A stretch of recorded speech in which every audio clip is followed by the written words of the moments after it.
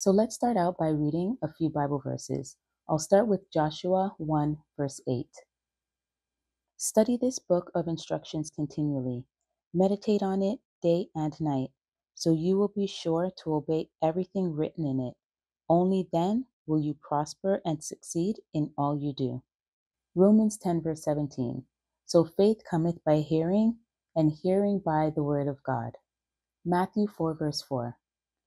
But Jesus told him, No, the scriptures say, people do not live by bread alone, but by every word that comes from the mouth of God. Proverbs 4, verse 20. I attend to the word of God. I keep it in the midst of my heart. It is life to me and health to all my flesh.